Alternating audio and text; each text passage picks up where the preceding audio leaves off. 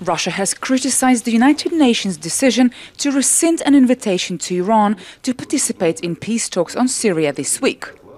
Russian Foreign Minister Sergei Lavrov has described the decision as a mistake. It is certainly a mistake, I said this before, but no catastrophe has occurred. In this case, we are speaking about a one-day event on January 22nd, to which some 40 foreign ministers from different states, including the most remote regions, have been invited. Sergei Lavrov said that the presence of all regional players was at the basis of the Russia-US initiative to hold an international peace conference on Syria. The UN chief invited Iran to attend Geneva II, which Tehran accepted on Monday. But the Syrian National Coalition issued an ultimatum refusing to go if Iran was present.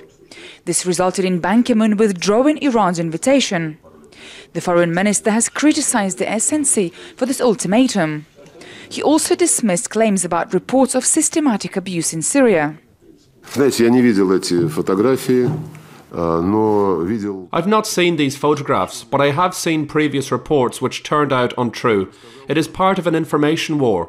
We must remember that in this conflict, war crimes are committed by both sides. It must be investigated.